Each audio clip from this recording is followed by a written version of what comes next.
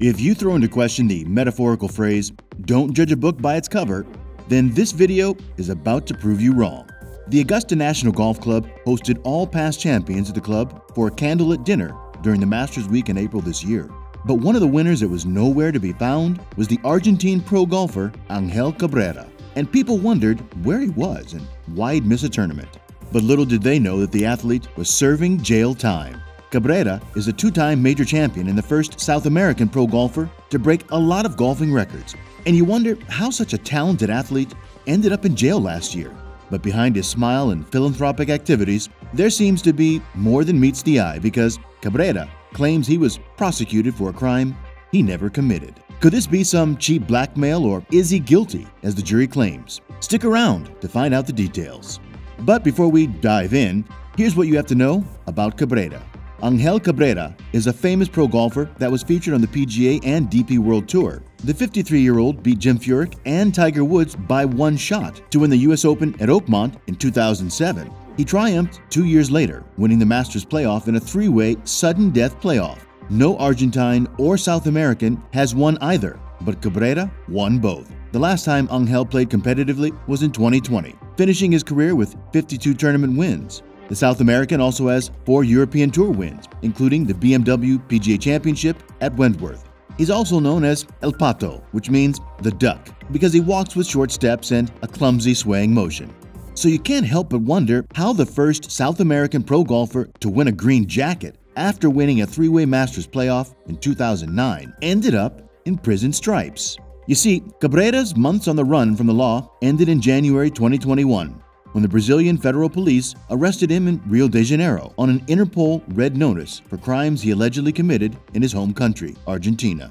El Pato was sent to a Brazilian prison until he was extradited to Argentina on June 7th last year. His ex-girlfriend, Cecilia Torres Mana, filed charges of assault against him in December 2016 and accused the pro golfer of hitting her in the face. After she filed the charges, Cabrera quickly hired Miguel Gavier as his attorney. However, the Argentine didn't seem to pay much attention to the case as he went about his career going on tours and adding more victories to his resume. And when the case became a bit messier, El Pato bolted to Brazil on December 31st from the United States, thinking he could run away from the law before the Supreme Court issued a warrant on January 9th.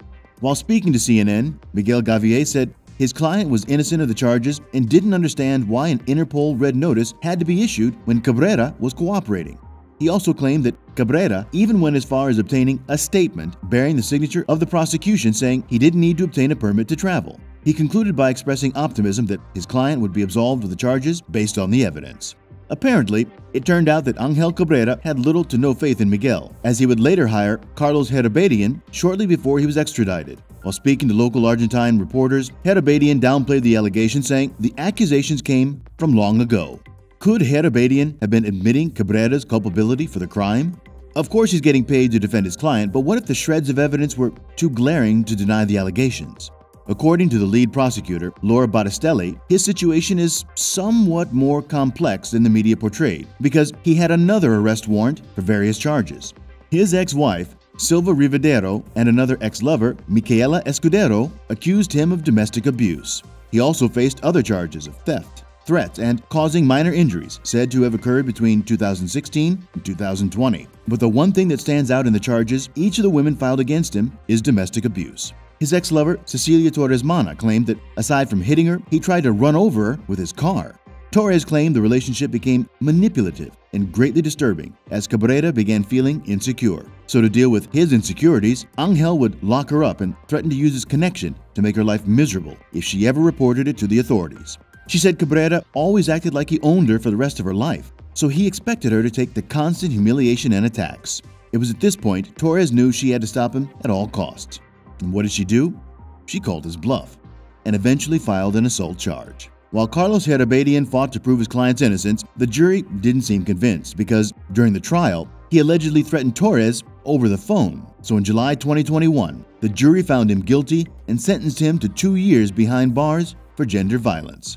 Prison has done me good. And just when we thought we'd be seeing more of Cabrera on the greens from 2023, he became a two-time assault convict on November 7, 2022, as he received an additional 2 years and 4 months of jail time for assaulting another of his ex-lovers, Micaela Escudero. According to local press, at the trial, Cabrera said, "Many say prison is not good, but to me, that's not the case. Prison has done me good."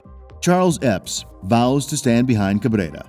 Charlie Epps, Cabrera's longtime mentor and instructor, however, said that he and Angel's supporters are encouraged that he would put up good behavior and have his sentence reduced to just 1 more year. Speaking on a call from last week's PGA Tour event in Houston, Epps said, "He says prison has done him well, and I know that. First year he was really embarrassed and didn't want to see anybody. But this past year, he's accepted a couple of visits from his friends. They say he's doing quite well and a guy that has learned from his actions." While blaming his addiction to alcohol for his wrong choices, Charles said he did a few dumb things that he shouldn't do, and he's now aware that alcoholism is a wicked disease. Sadly, the 53-year-old is losing what is considered to be the peak years for golfers on PGA Tour champions. "He's a strong dude," Charles said. "It took him over 7 years to get on tour, and he was 37 when he won his first major, so it's evident he's got a lot of stuff that most people don't have. It'd be one interesting story once he gets out. I'll back him as much as I can." Angel Cabrera has received 2 sentences for assaulting both of his exes. Do you think he gets an additional one for domestically abusing his ex-wife? Will Cabrera ever return to the greens? If you like this video, you just have to watch the video on your screen right now. We'll see you in the next one.